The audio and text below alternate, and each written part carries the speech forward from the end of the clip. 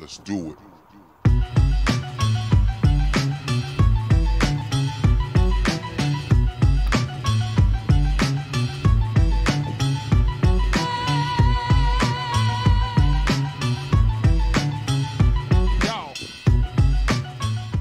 Right, so I'm just contemplating this target just down here. It's just in the tree line there, 145 yards. Right, part 2. So efficiency. Now, this is the key to everything. In order to get the best results, we need to concentrate on being efficient. This involves not wasting energy.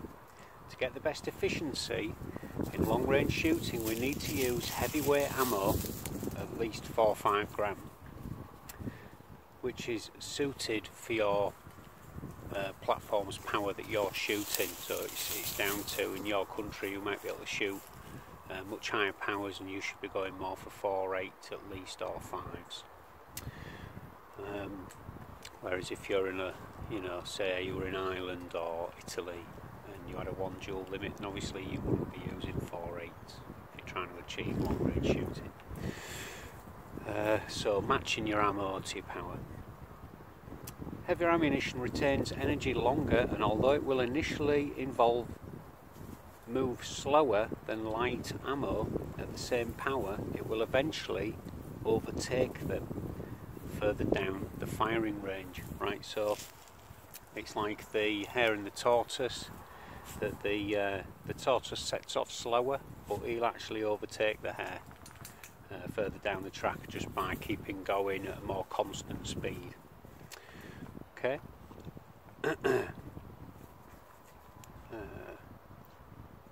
Ultimately, it will outrange the lighter ammunition unless too heavy for the power available, as we were just discussing. Say a 1 joule rifle trying to fire 0.48 gram will shoot less distance overall than if it fired 0.30 gram. So everything has an optimum to be most efficient.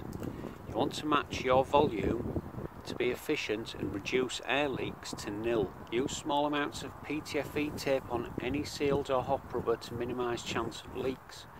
Efficiency also means you should achieve a consistent output, which can only aid accuracy. Lastly, as a shooter, be conscious you are efficient and diligent. Slow your rate of fire to allow a more stable hop rubber temperature, and that's an interesting aspect, isn't it? As you shoot over the rubber, it starts to, through friction, get hotter, and therefore its consistencies and its properties change. So if you have a slower rate of fire, you'll maybe get a more consistent spin from your hop rubber, depending obviously what compound you're using as well.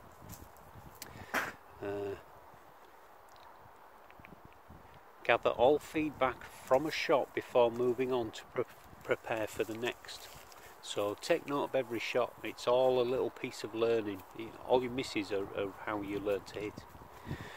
Take your time, observe the wind conditions, and this way you should find the ammo usage goes down, but hopefully your accuracy and effectiveness increases. Being efficient is a mindset, and as Hathcock described, you get your own bubble and focus on the task at hand. So it's about just like zoning out of everything else and just concentrating on what you're doing and paying attention to every little last bit of detail that you can. Looking at the field, at the grass in it, the tree tops over there, feeling the wind on your face, looking at the nearby foliage, working out the direction of the wind, it's coming directly across here. So there's going to be a slight amount of drift to the right if I'm shooting at this tree line down here, and a bit of a headwind, which will affect your shooting, as we'd discuss later. So just taking note of everything. Right, so other factors that are very minor, but just to be informed about them. Coriolis effect, right, caused by centrifugal force from the Earth's spinning movement. So obviously the Earth's spinning, we're on it. Pellets will always drift to the right in the northern hemisphere. So this is a bit like, when you empty the sink and the drain hole. There's a little whirlpool. If you're in the northern hemisphere, it goes one way, and if you're in the southern hemisphere, it'll go the other way. This is the same. So pellets will always drift to the right in the northern hemisphere and left in the southern hemisphere. The effects are greater nearer the poles and less at the equator. The effect is minor, but mathematically several inches drift at maximum flight times ranges. So it'll move all your shots in the northern hemisphere maybe this far over at maximum range. There's something to consider. There'll always be a little bit of right hand drift, just because of this effect and how long the pellets are in the air for. It's nothing to do with distance or anything like that, it's just the fact that it's in the air for so long, 4 seconds plus. Right, and the Eötvös effect. Right, unlike the Coriolis effect, the Eötvös effect is stronger at the equator and less at the poles, so it's the other way around. When shooting with the rotation of the Earth to the east, so from here that's this way, so I'm shooting more westerly. When shooting with the rotation of the Earth to the east, your pellets will drop less due to the Earth's centrifugal force. The pellet will drop more if shooting west. So I'm shooting west, so again that might move my impact down a few inches automatically just from the direction I'm shooting in. So it's quite interesting, this, isn't it? Again, at extreme ranges this will make a few inches difference, so yeah, consider this at all times. You know, if you're in the northern hemisphere, which you'll always be on on game day, you'll be in the same hemisphere. All your pellets at maximum range will just have that little slight drift inclination to the right of a, 140 yards plus. Right, so that's an interesting little thing that you've probably not considered. But there's also the other things you maybe have, which is air density. Right, the density of the air depends on the air pressure, temperature and humidity. So it's a combination of those three things. All three factors alter the pellet's trajectory. Air density causes drag on the pellet as it moves. So more density, more drag. Slowing it down quicker in denser air. Yep. Air density has a big factor in long-range performance on the day due to pellets' relatively low weight. In order to monopolise on maximum range, you should have an advantage on a low-pressure day. So that's what you're looking for when you're going for max testing, low pressure. Right, so that's density. Now we'll look at air pressure. The air's density is altered by air pressure. It's important that it isn't just altitude that alters air pressure. Indeed, higher altitude areas have on average less dense air. Yet weather changes air pressure significantly at all heights. Therefore, it's key to measure actual air pressure and not just note altitude. So it's a combination of the weather and the altitude that actually gives you the air pressure. Air pressure has a larger effect on the airsoft pellets than people realise. And this is it. If you're shooting in poor conditions, your pellets will just not be the same.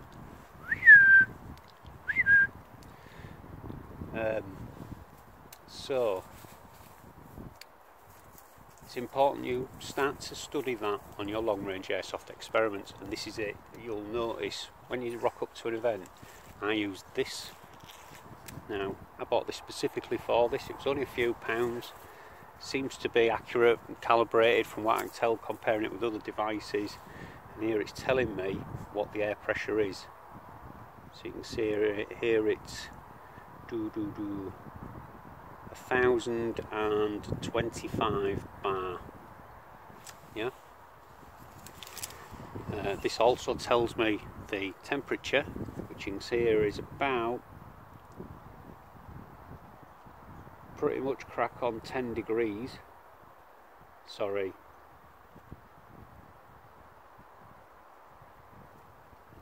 Six degrees. And this one is the air humidity, and this is about 62% air humidity. So these three things affect the air density. So I bought this device, this little weather station. You don't have to carry it around with you, it ain't going to change that much on the day. It's when you turn up, you can write that down and use that to compare with, you know, other range days and learn how it affects your shooting with the combination of these three factors. So get something like that. It's only a few pounds, under £10.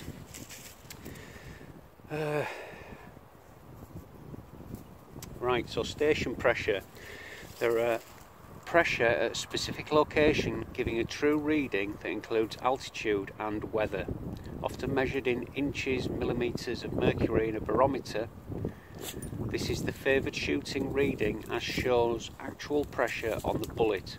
Then there's barometric pressure, corrected reading as if at sea level, which therefore isn't as useful as you are not firing at sea level. Be aware this exists and avoid using it as it doesn't include changes for altitude. Then temperature. Ambient temperature alters a pellet's performance as warmer air is less dense than cooler air. Therefore, hotter days are better to try and maximise ranges. Your pellets will just be going through less dense air when it's warmer. This can alter performance by several yards and have more effect than you may first realise. If it's a cold day, expect to aim a little higher. So, look at it that way. Expect poorer performance, that basically the worse the weather is. But humidity, contrary to what you think, the higher the humidity, the lower the air density. Therefore, in higher humidity, a pellet has less drag, allowing more range. However, humidity has less effect on air density than pressure or temperature. So out of these three factors on here, it has the least effect. This has the most effect, I believe, the actual air pressure and then the temperature. However, humidity has less effect on air density than pressure or temperature. Humidity, however, can have a negative effect on your platform and especially on bioammo. So this is it. Just because you go, oh, lovely, it's really, really damp, that's going to help. You know, there's less dense air. It isn't going to help your hop and your barrel. So there's a fine line. You don't want it to be really high humidity. You just want it to not be a bone dry day. Right, so moving on. So these three things, the additive effect, the changes to air pressure, temperature and humidity can all cancel each other out or combine to cause a very low or very high air density. Watch out, you. Come on. Over there. Go on over there. Go back. This will alter your pellet's performance to become more specific to certain conditions at extreme ranges. What is achievable one day may not be repeatable the day after due to different conditions, and I've experienced exactly that. Be aware all of these factors and try to look them up at your range card online from weather stations, or use your own weather gauges like I've just shown you there. To document and study the natural conditions, your own gauges will make you take more notice, and this is true. Be sure to pack this in your shooting bag, and when you get there you're going to see it, take it out, note things down. And that's what a lot of this is about, is just noting things down, and then you'll be able to go back and actually put two and two together to get the answers to the questions. You know, what makes for better shooting conditions, how much difference does it make? Spotting. Right, so we'll just touch on this. The art of gunnery is often in the spotting, not just the shooting, for without an ability to detect what is happening downrange, then the exercise is fruitless and without any feedback or data. Good spotter has more chance of gathering data than the shooter, as concentrating solely on the task of observation. So really good to have a spotter rather than firing the rifle. Sometimes the shooter has to be his own spotter, but this is far from ideal and limits his range of acquiring feedback of impact locations, because often your spotter can even be down the range and it can show you exactly where the pellets go. Video it, it's a good way of studying it. Right, the spotter is the one who fills in the data cards in this book. So this is it, the shooter just concentrates on the shooting. The spotter, he's got time to change stance, use an observation scope, whatever he needs to do, fill in the book. He may be next to the shooter, he's often better placed at the target. This is one of the advantages of airsoft over other shooting disciplines due to the far safer environment for the spotter, so you can go down the range and not fear any kind of injury as long as you've got your goggles on. Long range airsoft shots have less kinetic power than at the muzzle. Take advantage of this by having a spotter at the target whenever possible, always wear eye protection for safety. So, you know, that's one way of using pairs, and here's the other. In the military, the senior sniper is the spotter, as he is less tunnel visioned and less focused on just running the gun. The less experienced sniper runs the rifle, as he has less to concentrate on and just adjusts from the spotter's instructions. This way the shooter can concentrate on the fundamentals of shooting and delivering the perfect shot. The shooter shouldn't shoot any different at 30 or 130 yards. Each time he focuses on sight picture, stability, breathing and trigger control. A sniper team needs trust and honesty to succeed. This means if a spotter gives you more windage as a correction, then add it on. If you don't and you hit, unless you tell him, the data collected will be wrong. Do not shoot with modified adjustments without telling the spotter. So he's giving you his indication of where you need to be aiming more. If you modify that, you need to tell him how you've modified it, so when he's doing the notes, he's fully aware.